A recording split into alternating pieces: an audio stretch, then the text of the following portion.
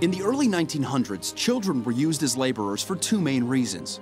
There were no strongly enforced laws against child labor, and they could be paid even less than adults.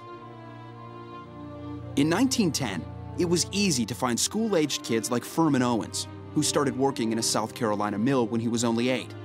He said he and others like him didn't even know their ABCs, and that they wanted to learn, but they couldn't, because they worked all the time.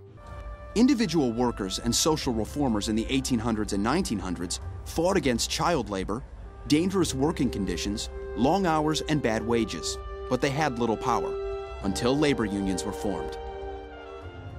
Striking was an effective bargaining tool, but going on strike was not just a parade. It was more like a rebellion, and the situation could be terrifying and dangerous. Local and national governments treated strikes as civil unrest and often dispatched armed troops to break them up. Workers were injured and many died as they clashed with police and National Guard.